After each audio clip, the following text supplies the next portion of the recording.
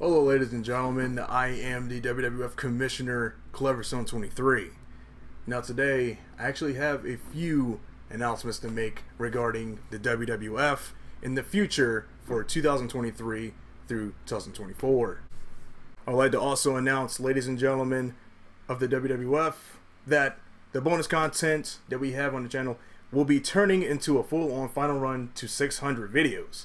And that this year, videos will be released every 2 weeks in the year 2023, and then next year on New Year's of 2024, vids will be happening every single week, and pay-per-views will also return.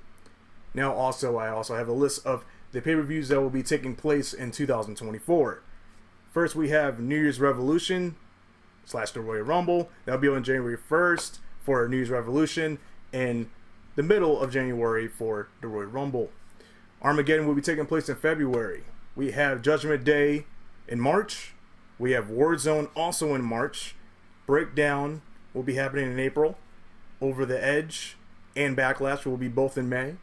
We have the King of the Ring in June 2024. We have Fully Loaded and Money in the Bank in July. Then come August, we have No Mercy in SummerSlam. Then we have No Way Out, Vengeance in September. And then we have Unforgiven and Halloween Havoc on October, and obviously Halloween Havoc will take place on Halloween of 2024.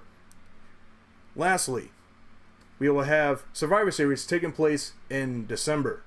Now, the Hell in a Cell pay-per-view has been removed, and we will not be having that next year, but the other pay-per-views that I just listed off will be in effect.